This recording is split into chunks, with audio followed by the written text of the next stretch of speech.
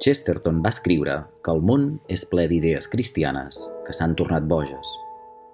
Ho deia en relació a la idea de la igualtat, que en la seva forma embogida es convertiria en la Revolució Francesa.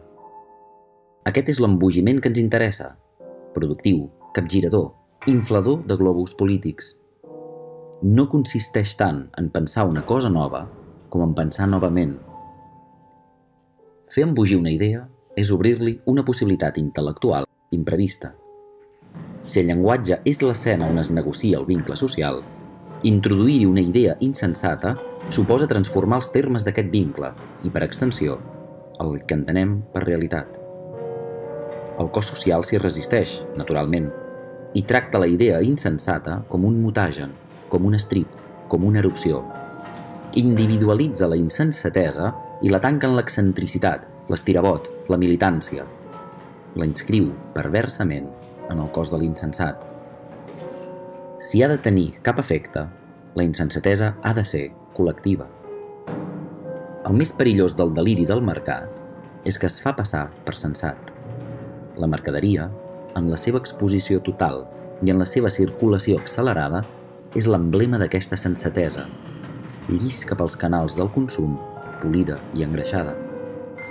La insensatesa, en canvi, és una forma d'obcecació punxeguda, coberta d'arestes. Persisteix, com diu Barthes, en la força d'una deriva i d'una espera. És un ajornament polític i aixafaguitarres de la satisfacció immediata. La mercaderia, en canvi, es deixa agafar. La insensatesa s'escapa, elusiva.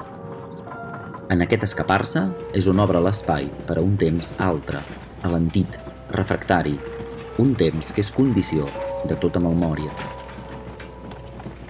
Com la mercaderia, el client tendeix a l'amnèsia. Col·lecciona compulsivament actes de compra que s'esgoten, estèrils, i l'atrapen en un inici perpetu. Reduït a una massa amèrica i gandula, el client universal pot ocupar fàcilment la posició del tirà. Massa llarg, diu llavors, massa ambiciós, massa estrany, o difícil, o impertinent, inviable, utòpic. El tirà exigeix una repetició infinita del que ja ha vist, i del que ha llegit, i del que ha fet, i no s'adona que ha confós la repetició amb la naturalesa. Fer embogir és impedir aquesta tiranització, minar els fonaments de la queixa a l'encarregat i del full de reclamacions existencial. La insensatesa és una desnatura. D'impedir la tiranització, Elias Canetti en deia custodiar les metamorfosi. És la feina del poeta, deia, però també del pensador i del ciutadà. Mantenir oberta la possibilitat que les coses siguin d'una altra manera, que operin d'acord amb altres lògiques. La insensatesa es dedica a malformar. L'única política viable, doncs, és la que es rebel·la contra la sensatesa, aquesta aigua tabiota i dessalada on es dissolen els cubs de caldo intel·lectual. La sensatesa estètica, sensatesa institucional, sensatesa laboral, sensatesa afectiva, sensatesa política. Cal fer-les esclatar totes, obrir-los un volcà al pit i asseure's a celebrar la lenta destrucció del magma. Cal pensar contra la sensatesa, contra la professionalització, contra el sentit comú.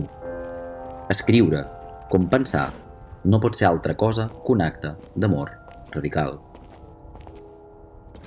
L'amor imposa un objecte al món que el món no demana ni necessita. És un excés, un desbordament, una gratuïtat. El pitjor que li ha passat a la literatura és haver acceptat que el seu destí és la professionalització, perquè el professional negocia. El professional es pot permetre de publicar una obra menor perquè creu que en vindrà una altra de major. El professional calcula, contemporitza. L'escriptor amant només té l'ara i l'aquí. Escriu cada obra com si fos l'última. Aquesta insensatesa és el contrari de la marca personal i dels egos botits. La insensatesa aspira a la impersonalitat. S'instal·la en la membrana que separa un llenguatge col·lectiu d'un de privat. Comença on es posa en suspens qualsevol identitat consolidada. Desfà autories i autoritats. Com l'amor, la insensatesa aspira a la lucidesa de l'interregne. Ni s'orienta cap a la producció ni cap a la destrucció. sinó cap a totes dues coses alhora. Temporalment, s'instal·la en aquell moment de la nit en què la idea de l'endemà, que et lliga una noció parcial de tu mateix, perd consistència i et llança violentament allà on ets.